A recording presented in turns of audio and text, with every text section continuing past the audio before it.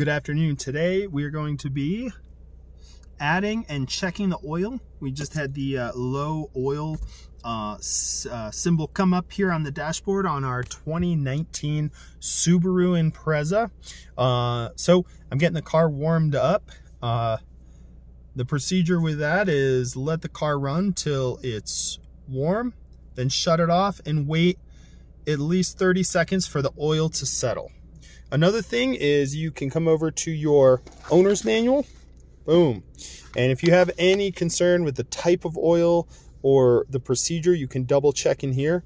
Everything that I do is in the manual. So, yep, manual's in the glove box. Great resource right there. So now that the car ran for a few minutes, we're gonna release the hood. I have the car on a level surface, so the oil doesn't tilt and give you a false reading. I'm going to unlatch the hood. You have to kind of pull it up and then slide your finger sideways. You'll feel the release on there. We're going to take our kickstand here, and that goes over in the hole there. The three items you need, this is a 0W20 full synthetic oil, a rag, and a funnel is optional. I like it just so it doesn't get messy.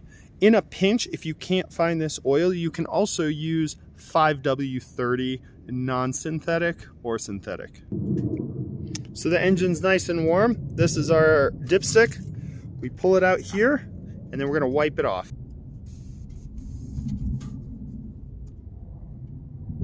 Reinsert the dipstick all of the way, and that's when you check it.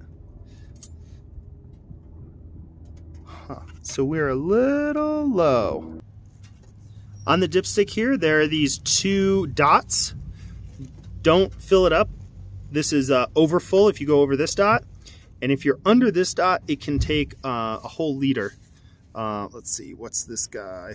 Or 1.1 quarts. So that's this guy here. Actually, I'm gonna correct myself. This is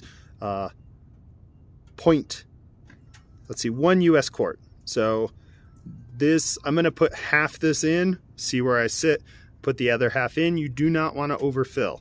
That is the most important thing about checking and adding oil. Now, as I'm checking this, I'm getting kind of a funny reading, and I think it's just because there's too much oil kicked up. So I need to wait a few more minutes and let the oil settle back all the way down to get an accurate reading. I'll go ahead and do this section while we're waiting for the oil to settle. And we'll undo this, righty-tighty, lefty-loosey. This is this oil cap right here. Another nice thing is they put the grade of oil you should put in there. I'll put this right to the side.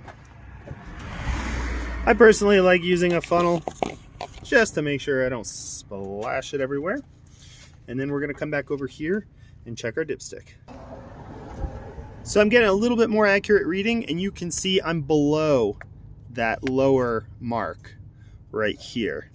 So I pulled it out, wiped it, and actually the line is right there. So I should be able to add this whole container, no problem. Now when you open the lid, make sure that there's no foil or this ring that's down here won't come off and go into the oil. That's also kind of a nice thing that using the funnel. Now one thing is actually oil bottles are designed to pour this way, so air can go in from the top and you don't get it gulping for air. So go here, and I'm still going to add about half of this to get started and then check it, just because. So there's the level on the side of the bottle, a little bit more than half, but now I'm gonna run the engine and then I'm gonna check it again. Put our caps back on, so we got that cap on. Put that on. Dipstick's in there, let's run the engine. I'll let that run for just a few minutes and then check it again. All right, I just checked the oil again. It's still low. So I'm gonna finish this bottle into the engine.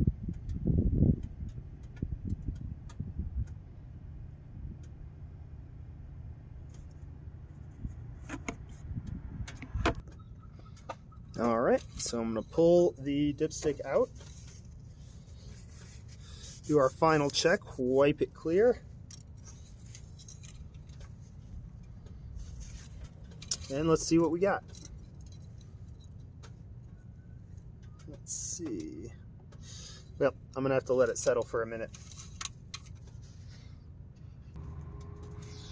Yeah, this dipstick's kind of tough to read, but you can see that the oil level is right between the two dots, and that's perfect. I wouldn't add any more. You just want it above the low dot. So we're right in the middle. We're good to go. That's how you check and add oil. It's a little repetitive. Once you get used to doing it, you'll have a better idea, but don't be afraid to add, check, go back and forth. This one's a little tricky because the dipstick's kind of hard to read. You got to wipe it and look at it, wipe it and look at it to kind of get an idea where the oil level is. But I emptied that whole quart of oil in there, got us up to a good level. If this video was helpful, like, subscribe, and leave a comment.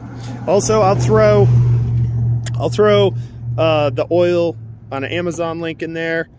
If you want to grab an oil or a funnel or some shop rags from those links, check it out. Thanks, and we'll see you next time.